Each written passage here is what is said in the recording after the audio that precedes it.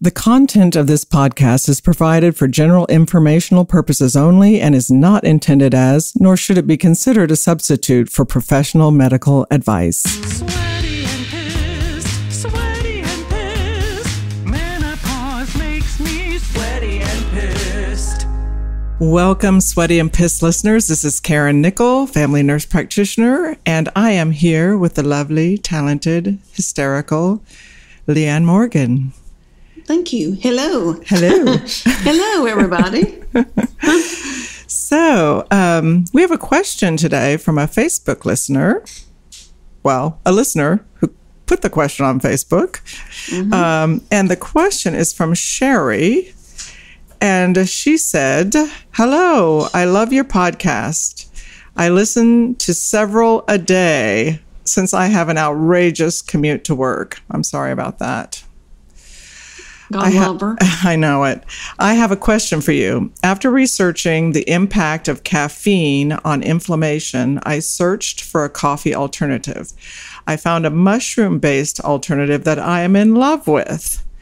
Can you address caffeine and its impact on acidity and inflammation? Also, can you add information on mushroom-based coffee alternatives and the impact mushrooms have on focus and the brain? Thank you. Sherry didn't mention what the product is that she's in love with, but maybe we can. Yeah, Sherry, girl. Come on. When you're, Cough it up, just sister. Message us. Yeah. And tell us, when you get out of the car, message us. Tell us. Because now I'm curious. I want to know what she's in love with. I know. Well, and if you're in love with that, and you're doing well on a mushroom substitute for your coffee, that's fantastic. And but I do want to address your questions. Do you, Leanne, do you drink much caffeine in a day? No, I drink it in the morning. I have a couple of cups of coffee, and then I try not to drink it during the day because I stay up at night. Mm-hmm.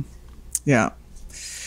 Yeah, so interestingly, she's asking about caffeine and inflammation, and specifically speaking about coffee versus just caffeine products, but coffee in particular.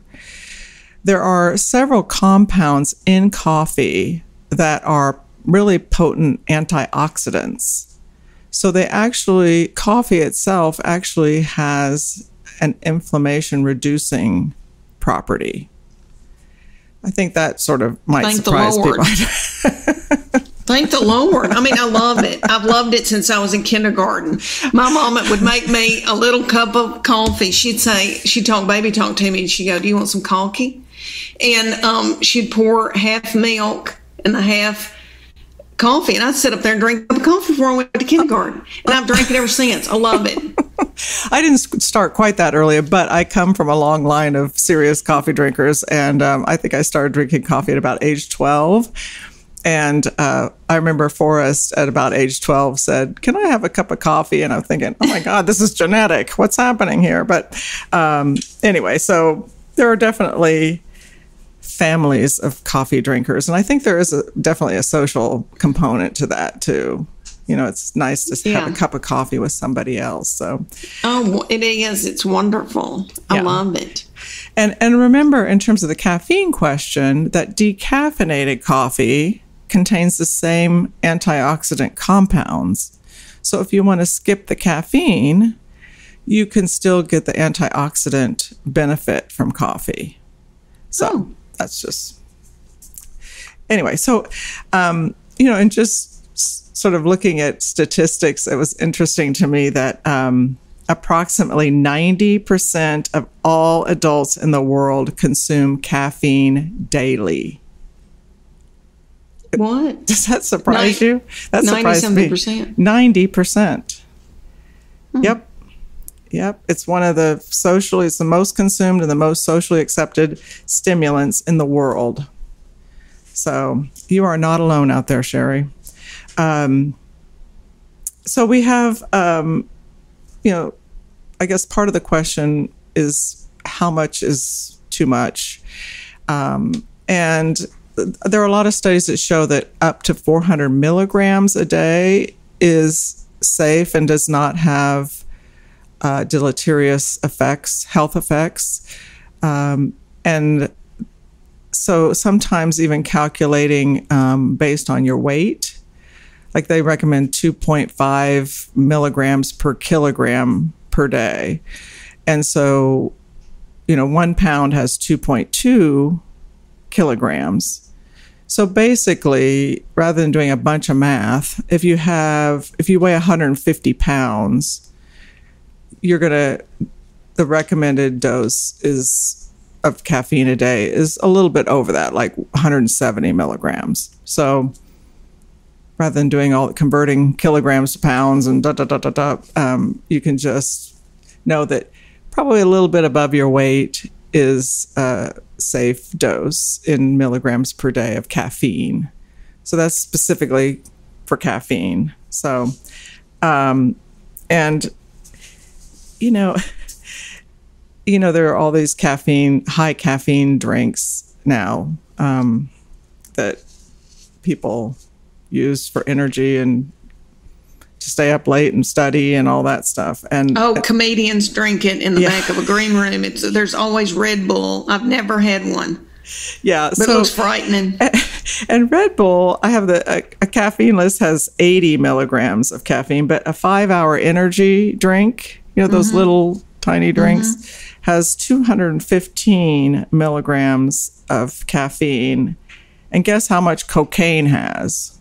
Lord, what? 288. So that 5-hour energy has close to the amount of caffeine milligrams as cocaine? An ounce of cocaine. I did drink a 5-hour one time coming over the mountain from Asheville to Knoxville. And I don't know, I guess I'd had a show or something. And I thought my eyes were shutting. And I stopped at some little exit and thought I was scared to death, like I was buying cocaine. And I bought one of those and drank it. But it got me home. My heart raced out of my body, and I don't think I slept that night. But I had to do something. I was going to get in an accident. You weren't going to make it home. Yeah. There's an energy drink called Spike Shooter. I've never seen that. I don't know that drink, but it has 300 milligrams. So it actually has more than an ounce of cocaine. Pretty interesting. I know. We know people drinking that, going out clubbing. Is that what young people do? Yeah, I think, and they also use it to counteract the sedative effects of alcohol. Oftentimes, they'll drink energy drinks to offset that. So young people, especially young males, are the most common consumer of those high energy drinks. But 150 million people in the U.S. drink coffee on a regular daily basis. And worldwide, that accounts for 71% of coffee consumption. So Americans know how to drink their coffee, for sure. So coffee consumption is higher in men than women, and in smokers versus non-smokers, and lower in the African American population compared to the white population. And soft drinks are another source of caffeine. And I think some people always assume that like a lemon lime kind of drink, soda drink, is caffeine free, but there are some drinks like that, like orange soda has caffeine in it. And so you really need to look at the label if you want to know content of caffeine. And most sodas I have that here. Well, it looks like 40 to 80. But, if you're drinking 5, 6, 7 sodas a day. And you hear people doing that all the time. Yes, exactly. And I don't, I can't imagine that. But, I love a Diet Coke. I know. And I try not to, but I can't imagine if I drank 7 a day. Yeah. Well, there is such a thing as caffeine toxicity, and that has been on the rise basically since the advent of energy drinks. So, yeah. And some of the serious side effects of high caffeine amounts, especially if you have some underlying conditions are things like atrial fibrillation, which is a abnormal heart rhythm that can increase your risk for stroke, and it also can cause seizures in high amounts. So it's pretty serious if you're drinking a lot of caffeine. So. Do you think that caffeine causes hormonal imbalance? Well, one thing that is interesting in terms of hormones, and I don't know if it actually changes hormone balance, but they have seen in women who take hormones that if they drink caffeine and take hormones, they're actually at higher risk for Parkinson's disease. Oh. So, and they don't see that in women. They actually see a decrease in Parkinson's disease risk in women who don't take hormones. And those are just the outcomes of the studies. I don't know exactly the mechanism of that, but they have seen that correlation of women with hormone replacement who drink caffeine. And I don't know the amount of caffeine that was in that study, but they did see higher incidences of Parkinson's disease in those women. So that's the only hormone correlation I know about. And in terms of Sherry's question about acidity, it's interesting because I know that can cause a lot of stomach upset for some people. And so certainly if it upsets your stomach, you shouldn't drink coffee. But they have seen that caffeine and specifically coffee actually helps several GI problems, gastrointestinal problems. For instance, it lowers uric acid, so we have fewer episodes of gouty arthritis. We see lower levels of colon cancer with coffee drinkers. We see yeah, and we see that it helps caffeine specifically versus just coffee. But caffeine is a smooth muscle stimulant, so it can actually help constipation. And it's also been seen coffee specifically, been seen to help decrease risk for developing liver cirrhosis. So there are a lot of GI benefits, but I would say, I guess to answer Sherry's question, that certainly if you get an upset stomach, if you're drinking coffee, just don't do it. You can, if you want to get a little caffeine, you could get a little caffeine somewhere else. Like take some tea or some black tea, something that doesn't upset your stomach. And we have seen with caffeine in particular a lower risk of different cancers in people who drink or take in caffeine daily, including breast cancer, oral cancers, liver cancer, colorectal cancer, endometrial cancer. So sort of, I know. Oh, wow. Yeah, so that's pretty interesting, I think. Have you ever heard of people having... my sister has always had like dense breast, and they'd have to do like she'd have a little cyst, and they would say stop drinking caffeine. Yeah. So that's something that aggravates that. Yeah, it does worsen fibrocystic breast disease. So if you're drinking a lot of caffeine and you have a lot of breast tenderness on a regular basis, you probably should be cutting that out or reducing it at the very least. So that's a good point, Leanne. You need to be aware that it's going to trigger that. And people also can develop a dependence for caffeine. I'm sure most of our listeners are probably aware of that. But, and signs of, we can actually have withdrawal symptoms if you stop caffeine abruptly. And that the most common symptom is headache. You can get flu-like symptoms. You can get just fatigue. just decreased energy, not as alert, you're sleepy, poor mood, like depressed mood, irritability, foggy thinking, nausea, muscle pain. So typically those symptoms can start, within 12 to 24 hours after not having caffeine, and will often take up to 9 days to resolve the withdrawal symptoms. I mean, if you remain off caffeine.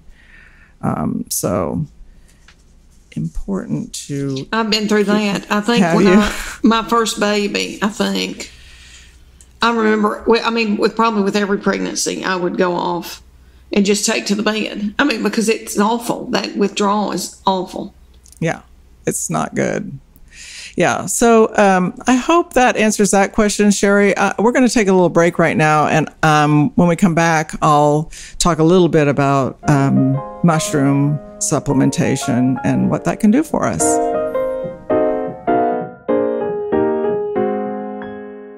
Okay, we're going to talk about care of vitamins.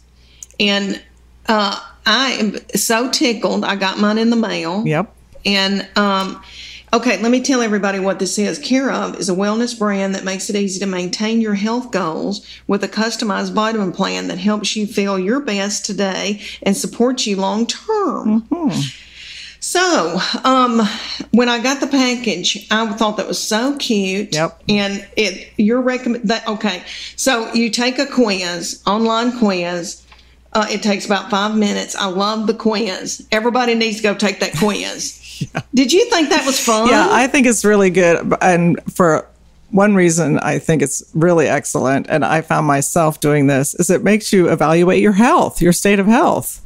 Mm-hmm. Mm-hmm. They ask you questions that are just like, well, oh yeah, do I do what that? What are you concerned about? Exactly. What are you? What do you want to work on? What are you? Because I thought it was interesting. Hair, nails, sleep, energy, bladder. I wonder if you can overload because I put down all of them. But okay, so you take this 5-minute online quiz that asks you questions about your diet, lifestyle, and health concerns to help address your specific wellness goals. And I think everybody ought to go on there and do it. It was very interesting. Okay, and very easy, and it takes less than 5 minutes.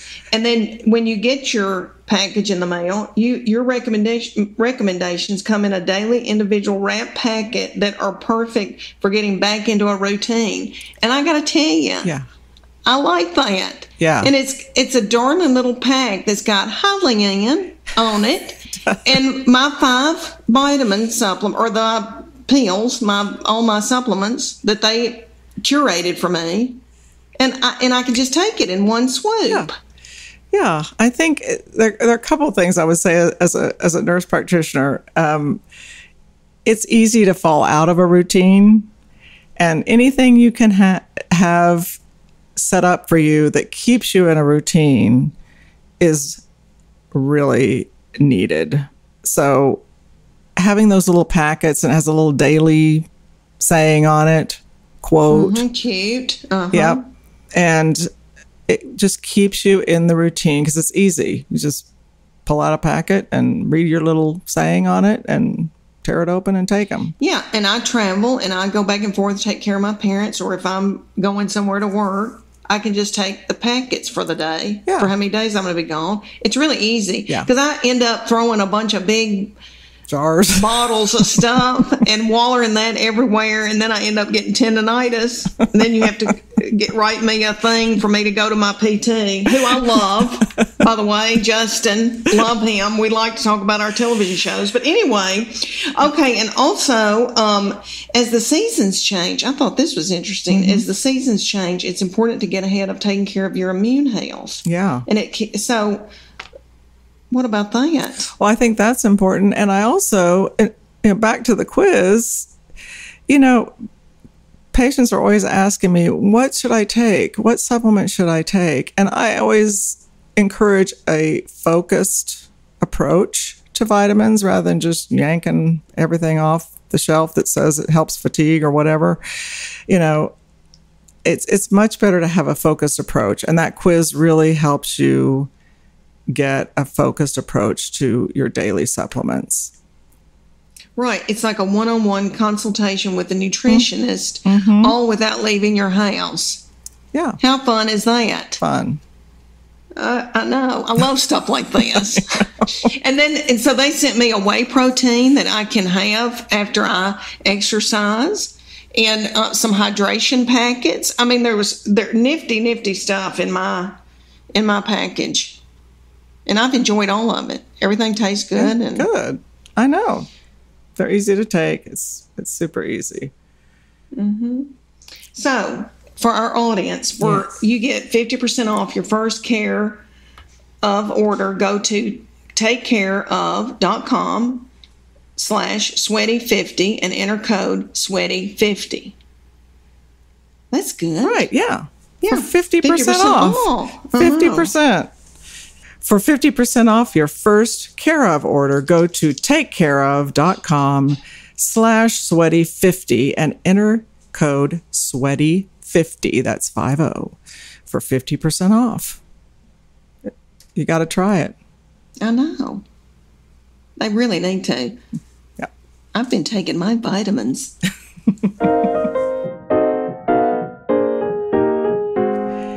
Welcome back, everyone. We are going to talk a little bit about some mushroom supplement, but I did want to add about caffeine that I neglected to do in the first part of the episode, that there are some negative impacts with some compounds that are in coffee specifically. One of them is that in coffee and black tea, there's a substance that can actually raise homocysteine levels in the blood. And I know we've talked about homocysteine before in an episode probably a long time ago, but high homocysteine levels can increase your risk for clot formation. So there is that compound in there that can raise homocysteine levels. There's some other compounds in coffee that decrease the production of a protein that actually suppresses tumor formation. And it also depresses the enzymes that repair DNA. So that's where they think that some of those compounds can be carcinogenic, because you're suppressing some of the functions that help seek out and destroy cancerous or abnormal cells. So also one compound in coffee can also possibly raise LDL, which is your bad cholesterol, and lower HDL, which is your good cholesterol. And there are some compounds in coffee that can possibly bump up blood pressure. So those are all things to take in consideration too. And I do want to also mention that the antioxidants that are in coffee do pass through coffee filters. So. Oh. Yeah. Oh, good to know. Yeah, it is. So would you tell people, I mean, if you drink it in moderation, a cup or two in the morning, you're okay. Yeah, you're okay. You're not doing anything horrible. No. Okay. No, but if you sit and drink 2 pots and smoke a pack of cigarettes with it. Yeah. Like my Uncle Lester, God rest his soul. Yeah. And in those that's not good. Yeah. Yeah. And those people, they see more bladder cancer, actually, smokers and coffee drinkers. But yeah, so a lot of these studies are on people who drink 6, 7, 8, 9 cups of coffee a day. So 1 or 2 cups of coffee are, you're going to get some antioxidant benefit, some caffeine benefit, and unlikely to get the harmful effects that I just talked about. So everybody can calm down about that. Not worry. And I would say when, like, Starbucks opened, a lot of people drink coffee in the afternoon for a lift, and I just can't do it. I wouldn't sleep for 2 days. Yeah. Some people it causes palpitations, poor sleep, anxiety, heart racing. They just can't, they can't tolerate much caffeine at all. And part of that might be the metabolic pathway that caffeine goes through in the liver.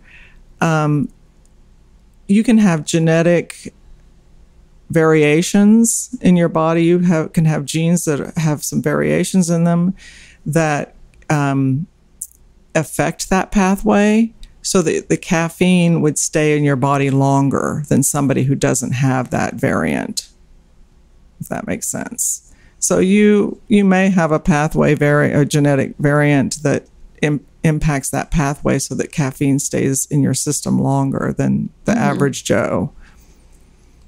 No pun intended. Yeah, exactly. With the average Joe.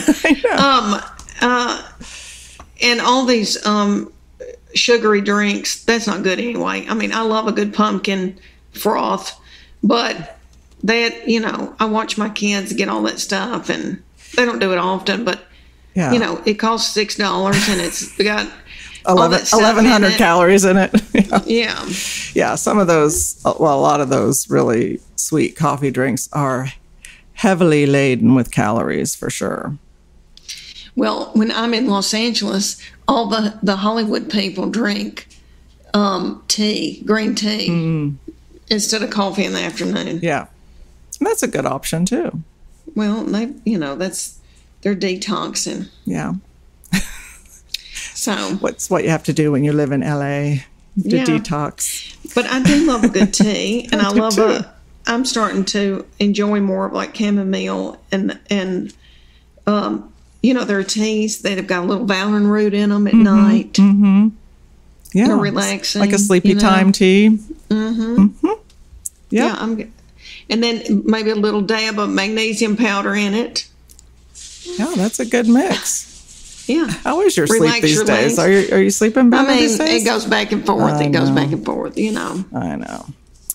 So, in answer to Sherry's question about mushrooms, I'm not going to go into a lot of detail about mushroom. We can maybe do that on another show, but I don't know what product she's referring to. A lot of people take reishi mushroom supplements. Mushrooms have been used for generations, mostly in Asia, for medicinal purposes. So this is nothing new, but it's a newer trend right now. And, some people take it for just general, heart health, lung health, kidney health. I mean, they're taking it for immune support. So it does have antioxidant properties. It can help support immune system in that way. So again, certainly if Sherry's found a good product that is tasty and she enjoys drinking, that would be a really good option. So is Sherry talking about, and I think I've seen them at Whole Foods, but there's a mushroom type coffee? Yeah, it's like a coffee substitute. Beans, yeah, coffie substitute. But it's made with mushrooms. Correctamundo. Oh, wonder what that tastes like. I know. Dirt or wonder what that. I've never had that. Tastes more like dirt than coffee. Yeah. I don't know, but that's something to try. That'd be interesting. Yeah, and some side effects or risks of using mushroom supplements, specifically reishi, is certainly you can get dry mouth, dry eye, dry nasal passages with supplements containing reishi mushroom. Some more serious side effects can be dizziness, itchiness, rash, headaches, stomach upset, nosebleeds, probably from dry nasal passages, bloody stools. So certainly if you're developing side effects and you've recently started a mushroom supplement, you need to stop it and get that checked out. So, but I know it's a really, really popular item right now for immune system health, especially during COVID. Mm-hmm. A lot of wellness people are recommending a mushroom supplement for that very purpose. I've heard our darling friend Eddie at Eddie's Health Shop here in Knoxville, Tennessee. Mm-hmm. He got COVID. Oh, no. Yeah, he did. He's done fine though. But and he talked about it on his Facebook page. He was precious and talked about his journey. He's Eastern European. His accent's so sweet. And he went through his whole journey and what he felt. And he talked about his bowels. Eddie put everything out there.